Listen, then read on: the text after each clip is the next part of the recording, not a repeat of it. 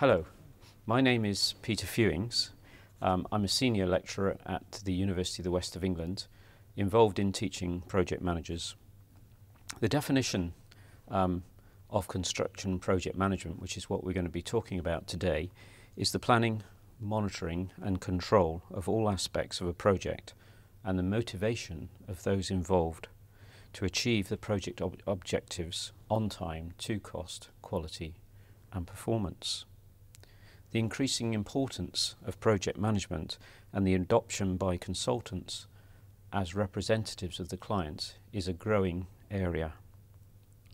Its wide importance, the use of British standards to define the role, and the involvement of two project management institutions, the Project Management Institute, which is based in North America, and here in the UK, the Association for Project Management, has moved the role forward.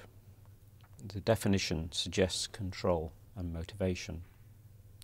Now, my guest here today is Phil Hodgson, who is a senior project manager at the ARUP's office in Bristol. Phil, can you tell us a little bit about ARUP's and the role of the project manager in ARUP's? Certainly. ARUP is an international firm of designers, planners and project managers. We have a presence throughout the world in many of the countries, and we've played a leading part in many of the world's iconic projects. Recently we've been involved in the Beijing Olympics. We're involved in 2012. Historically we were engineers for the Sydney Opera House. So a number of great buildings and infrastructure projects throughout the world. Traditionally, we started out as a firm of consulting engineers and have expanded over the years. And for the last 20 to 25 years, we've been developing project management as a business as we see the complexity of our projects increase.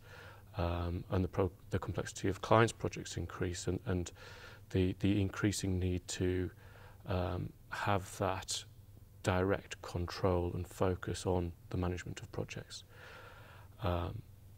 So the role of a project manager within ARUP has two facets to it.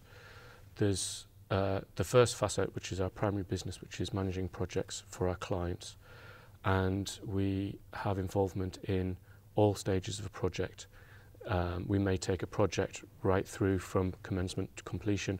We may only have an involvement in a certain stage of a project, but certainly through the planning, design, construction phases, handover, and also the project definition stages. We also have an involvement in managing the large multidiscipline design commissions that ARUP are commissioned to undertake. And that can be in a design management capacity or a contract management capacity. And is the time cost quality model relevant, maybe even adequate? I think it still is relevant. It's very relevant in that it sets the parameters and constraints within which the project must be delivered. I think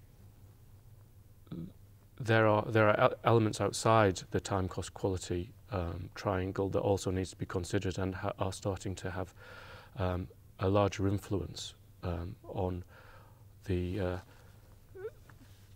deliverability of the projects and the constraints within which we're working under. There's a lot of focus on benefits and benefit management and enabling the projects to deliver the benefits that are foreseen at the business case stage, and increasingly with the situation with regards to climate change and use of carbon, the influence of sustainability and how that is managed and delivered through the project process is increasingly important as well. I see that, yes.